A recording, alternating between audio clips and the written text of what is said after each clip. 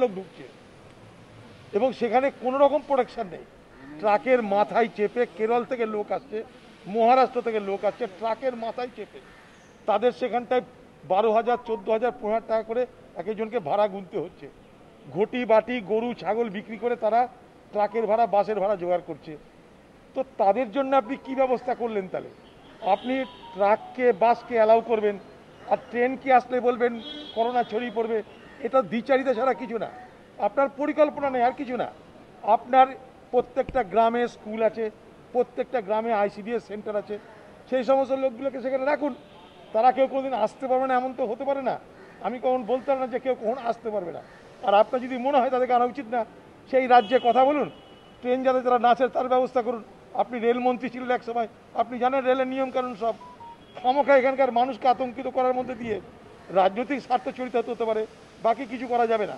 কারণ আপনি একটা সোজা হিসাব দেখুন, পশ্চিমবঙ্গে আপনি বলছেন ট্রেন আসাটা বিপদ, কিন্তু পশ্চিমবঙ্গের সর্বত্র ট্রাক বাসে করে হাজারে হাজারে পরিযায়ী শ্রমিক বাইরে থেকে আসছেন প্রত্যেক দিন। আমি চ্যালেঞ্জ করে বলতে পারি, বরং ট্রেনে আসলে আপনার একটু সার্ভেলেন্স করার জায়গা থাকবে যে হ্যাঁ ট্রেনে এলো, নামলো, কোথায় গেল। কিন্তু ট্রাক বাস গাড়ি সাইকেল 4 চাকায় করে যেভাবে লোক আসে, তারা কোথায় যাচ্ছে কীভাবে যাচ্ছে আপনি জানেন না? কেউ জানে? অতএব পশ্চিমবঙ্গের মুখ্যমন্ত্রী নিজে তার নিজে দ্বিধাতে ভুগছে, তিনি তার সিদ্ধান্তহীনতায় তিনি নিজে ভুগছেন। তার লকডাউন করার মানে সেই পরিকাঠামোটাকে তৈরি করা, সেই পরিকাঠামো তৈরি করতে পারেনি, সেটা পশ্চিমবঙ্গের মুখ্যমন্ত্রী নিজেই বলছেন।